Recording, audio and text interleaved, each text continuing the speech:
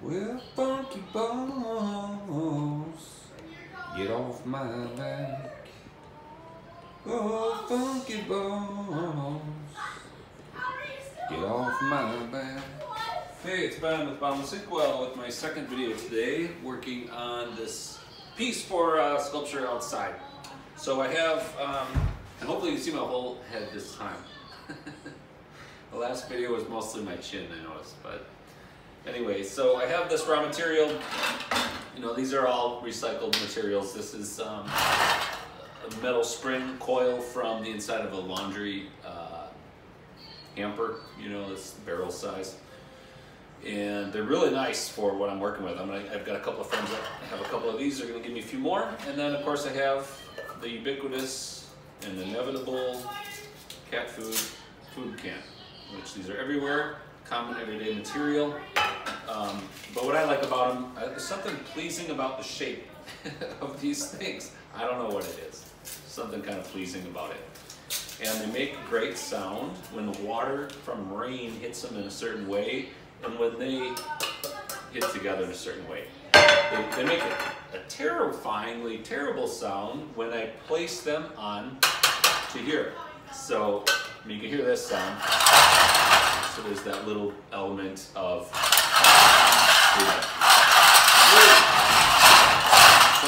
a little bit of an auditory element there.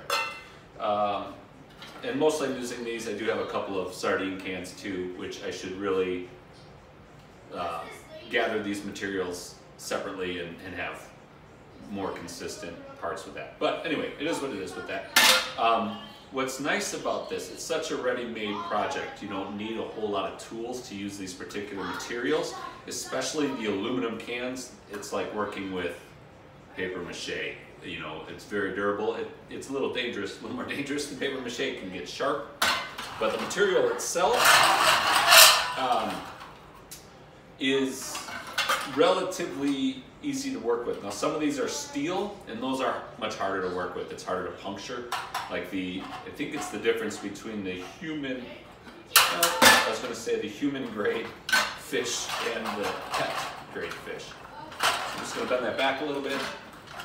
And this one, you can tell by the weight which one's steel and which one's aluminum. This one's aluminum, so I'm going to start with this because it's so much easier to pop into place.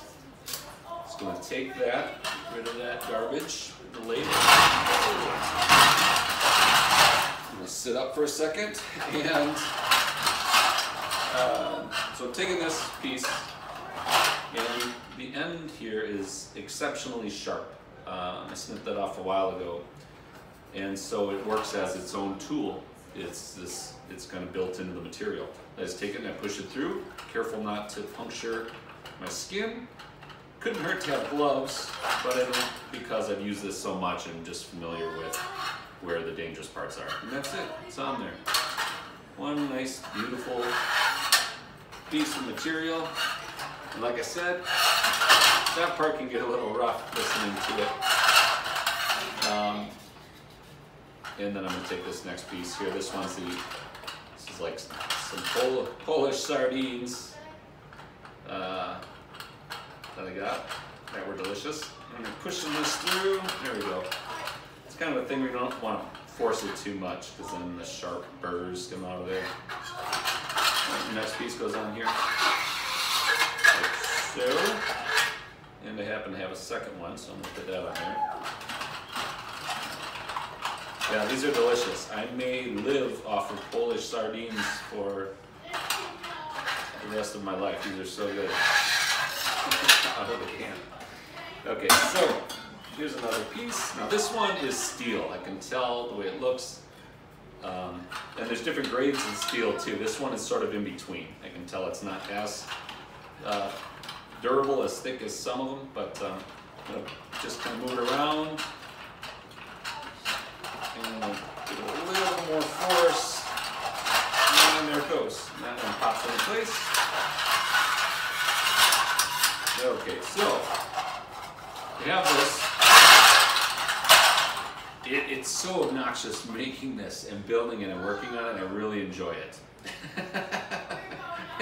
And then when you set it up, because I'm not turning this into an object other than what it is itself. I'm not pretending this is a seagull or an octopus or whatever. It's really pleasant and relaxing. It's kind of this sense of relief. You can hear my son in the background. He's playing Fortnite or Grand Theft Auto, more likely Grand Theft Auto with his friends. So you hear that in the back. That's my son Klaus. But yeah, I'll put a couple more pieces on here just to keep this. So I like that there's a repetitive element with these. I've mentioned that before. Because this entire thing is so chaotic, let's see here. This one's a little bit tougher. This is like the albacore can. Okay, there we go. Alright, so that goes through. But I like the repeating element of these because it brings just a tiny bit of peace and sanity to a piece that's kind of wild and chaotic. So there's that. There's at least that one repetitive element. So this end piece has a circle hoop, and I'm going to leave that because what I want to do is I'm going to attach this piece to the sculpture flying the gnome outside in a little while. Probably going to get one more solar LED light to put on there. There's a hoop at the bottom. I'm going to attach this part to the main body of the piece. Then the hoop will dangle down a little bit. It'll give me a little more opportunity to use some of the 8mm film, which is even more of an ephemeral material than these pieces. But again, it's a repeated element. There's only a few of them on there now. I want to have many of these pieces of 8mm material on there. Again, it's sort of like a soothing element in the storm of the design of that sculpture. So yeah, I'm gonna get a couple of these pieces out. It's a beautiful, sunny, ice-cold day. The wind chill's around 3 or 4 below Fahrenheit right now. So it's sort of like my children and I run outside for a few minutes and then we run back. I asked if anybody wanted to help today, and nobody wanted to help work on my work on this sculpture, and that's okay. Once in a while I get the children to help, and it's a lot of fun. But right now they're doing their thing. It's hard to compete sometimes with the different options that they have. But then other times they'll come and they'll work with me on certain things, certain sculptures, or they'll work on their own paintings or sculptures, and that's a lot of fun.